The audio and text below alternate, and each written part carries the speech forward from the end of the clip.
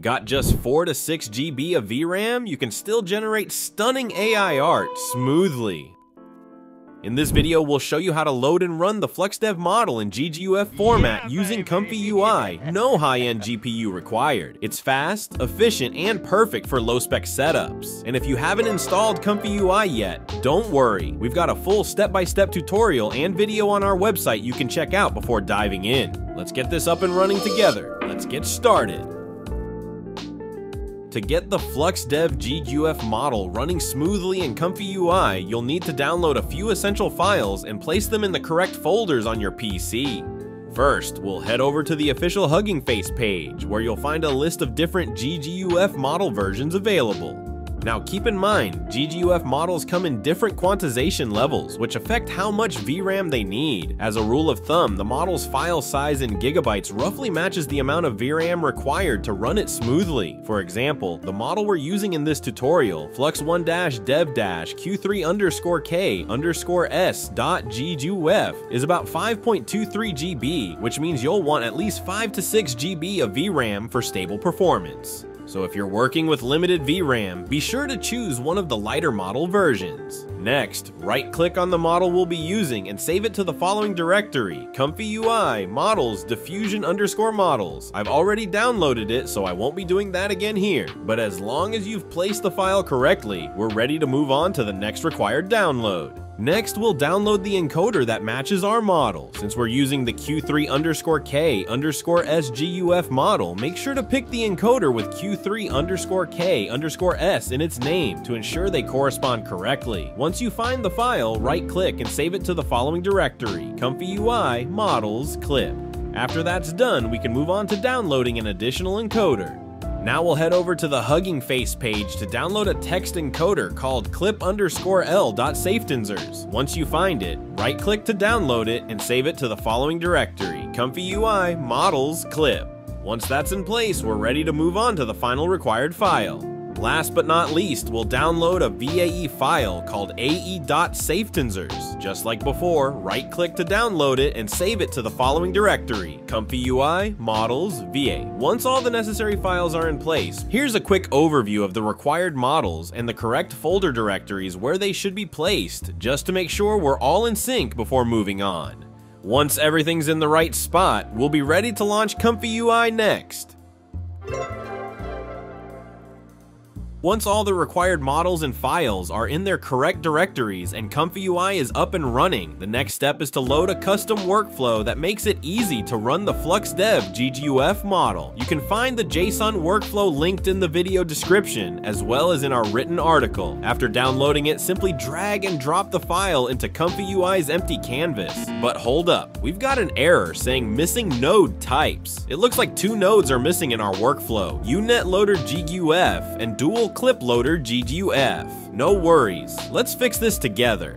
Next, head over to the ComfyUI Manager in the top right corner and click it. Then, click on Install Missing Custom Nodes. This will show the nodes we need to install. In our case, it's the ComfyUI GGUF node. Click Install, select the latest version, and then click Select to download the missing nodes. Once the download finishes, click the Restart button in the bottom left corner, then hit Confirm to reboot the server. You'll notice a reconnecting message in the top right corner. After that, a Confirm button will pop up. Click it to refresh the page. Once refreshed, the missing nodes will no longer have a red outline, meaning they're successfully installed and ready to go.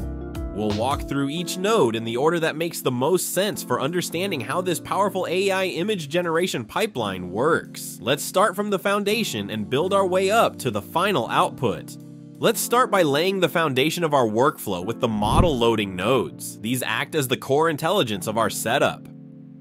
First up is the uNet Loader, responsible for loading the main Flux model, flux1-dev-q3_k_s.gguf. Think of this as the artist's brain. It's the neural network that transforms noise into coherent images. The GGUF format ensures the model runs efficiently, using less memory while still delivering high-quality results. This node outputs the model connection, visualized by the purple line. Just below, we have the dual clip loader node, which loads two essential text encoders. The first is the T5-based GGUF encoder we downloaded earlier. This powerful model excels at interpreting detailed and nuanced prompts. The second is clip_L.Safetensors, a standard clip encoder that complements the T5 model. Together, they give the Flux model strong language understanding capabilities. Make sure the type is set to Flux for correct compatibility. This node outputs the clip connection, shown by the yellow lines, which will be connected to both the positive and negative prompt nodes in the workflow. Now we give our AI artist its creative direction through text prompts. Here's our positive prompt. Beautiful ninja warrior woman, wearing a sleek black silk dress with red accents, dual red katanas on her back, long dark hair flowing, striking a confident upper body pose, looking directly at the viewer. She stands in a misty neon-lit alleyway, exuding sensuality and mystery, dressed in a Chinese-inspired outfit with cinematic lighting and ultra-detailed features. The clip encoders we loaded earlier convert this prompt into embeddings the AI can understand.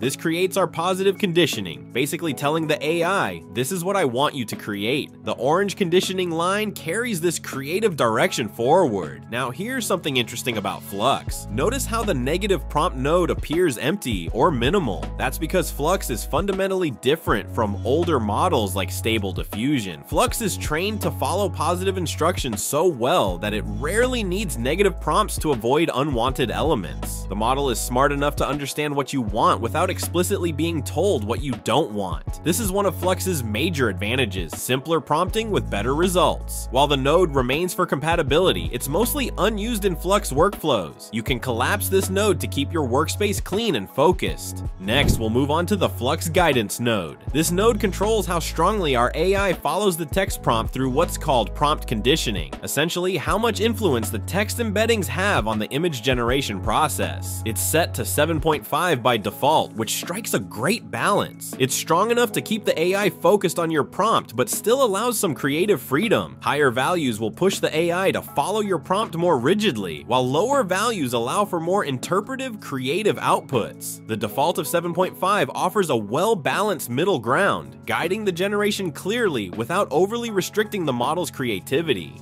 Next, let's set up the canvas, the digital space where our image will take shape. The empty SD3 latent image node generates the starting latent image, essentially a compressed blank canvas that the AI will work with. Here we've configured it to 1024 by 1024 pixels with a batch size of 1, meaning we'll be generating a single image at a time. This node outputs a latent noise tensor, which serves as the foundation the model transforms into a visual result. The pink latent output line represents this initial canvas data flowing into the rest of the workflow.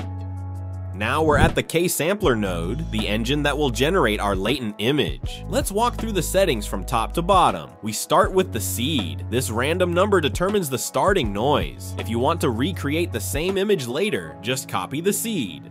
Or set control after generate to fixed. This keeps the seed constant across generations, which is useful if you want to make small changes like hair or eye color while keeping the core composition. Steps is set to 20. This controls how many refinement passes the AI makes. More steps can improve detail, but also take more time. For most Flux workflows, 20 is a solid balance. Next is CFG scale, which we've set to 1.0. That might seem low, but it's intentional. Flux works best with low CFG values, especially since we're not using a negative prompt. Higher values would try to push the image harder toward the prompt, but with Flux, 1.0 gives more natural and artistic results. Our sampler is set to Euler, fast, clean, and reliable. The scheduler is set to beta. This one really shines. It produces noticeably better lighting, more dramatic depth, and a polished cinematic look. Finally, denoise is set to 1.0, meaning we're generating from complete noise, building the image from scratch using our prompt and model. Together, these settings guide the K-sampler to take our model, conditioning inputs and latent canvas, and generate a detailed latent image, a compressed form that represents our final output. This still needs to be decoded by the VAE before we can actually see the result. Now, let's make our image visible. First, we load the VAE model we downloaded earlier. This is the ae.safetensors file. Think of the VAE as a translator. Right now, our image exists in a compressed abstract abstract format the AI understands, but we can't see it yet. Once loaded, the VAE decode node takes over. This is where that compressed data is transformed into actual visuals. Real, human-readable RGB pixels. It's at this stage the image truly comes to life. Finally, the Save Image node captures that finished artwork and saves it to your disk with the specified file name prefix. And just like that, your AI-generated image is ready to view, use, or share. Thanks for watching, guys. I hope you enjoyed the video. And if you found it helpful, don't forget to like and subscribe. That really means a lot to us and helps us keep making content like this. See you next time.